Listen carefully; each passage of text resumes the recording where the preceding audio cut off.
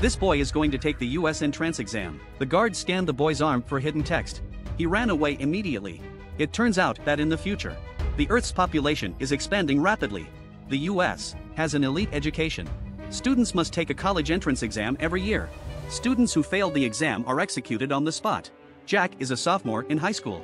Entering the exam room, candidates are picking up their tablets and starting to answer the questions.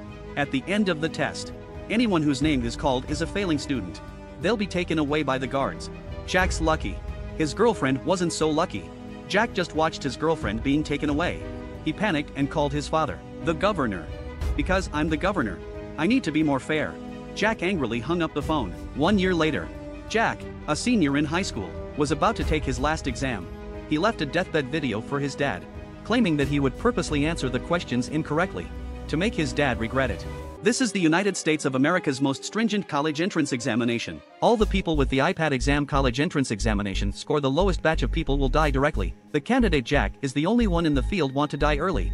All multiple choice questions are selected D, but Jack was not taken away by the guards. He is completely dumbfounded. But there is another person more dumbfounded than Jack. She is the school bully Nancy. Surprisingly, in the last college entrance examination flunked. The original is all the Jack's governor. Dad in the dark box operation. Dad after watching Jack's dying video ordered the captain while Jack and Nancy's grades changed. Want to die did not die. Jack decided to take the opportunity to sneak attack the guards, and then came to the control room to destroy the circuit system. Nancy took advantage of the chaos and darkness, quietly escaped from the execution room. But she did not go a few steps on. The police found that the good in the vicinity of Jack knocked out the guards to save Nancy. In order to avoid the guards of the pursuit of the two people to climb up in order to escape the guards, the two climbed up the ventilation ducts and decided to go to the archive room to find out what was going on.